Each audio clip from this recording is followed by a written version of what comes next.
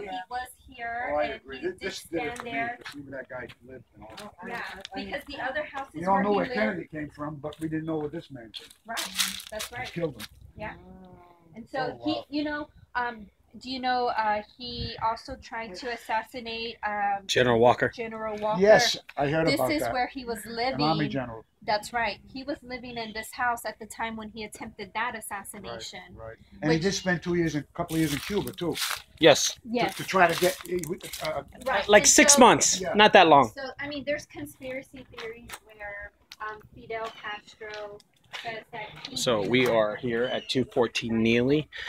Our tour will bring you here. Here's our tour bus right there. But of course, we bring guests back here to the backyard of Lee Harvey Oswald's apartment here, located in Dallas, Texas. It's a part of history. It is great.